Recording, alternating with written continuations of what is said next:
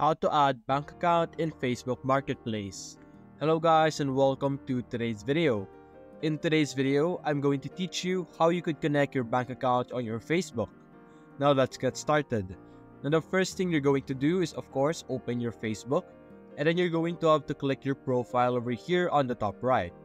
In this section, you're going to click on Settings and Privacy, and then you're going to click on Settings once again. Over here, you're going to see this option over here, the Account Center. You're simply going to click this, and you will be able to see these options over here, different sets of settings. And you're going to click on Payments over here on the left side.